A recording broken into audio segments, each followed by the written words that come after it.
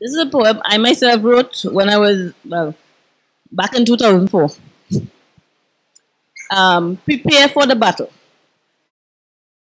Soldiers in the army of the Lord, prepare for the battle. The war is on.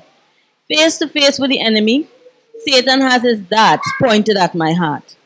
His shield is big and his armor is cold. The sweat ran down my face. My knees were stuck together. I was frozen. I tried to pull out my sword, but I forgot how to use it. Headed for me are Satan's weapons. I tried to flee out of the way, but my body would not let me. My shield is up, but in my position, it started to get heavy. Staring at the enemy, he believes he had me. Maybe he did.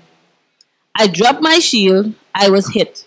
Slowly, I began to fall to the ground, but help came from behind. Down on the ground, I remembered my shield. Faith is all I need. I picked myself up and went back to battle. I used my sword. I wounded an enemy. He fled. I thought about going after him, but I needed to prepare for the battle.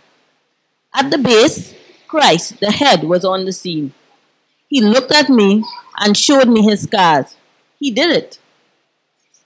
If I bear my cross, I would reject the enemy. Christ looked at me and said, I did this because I love you. People, the war is on, but the battle is won. Never drop your shield and always practice using your sword. Christ will help you to win, and together we will be in heaven. Yeah.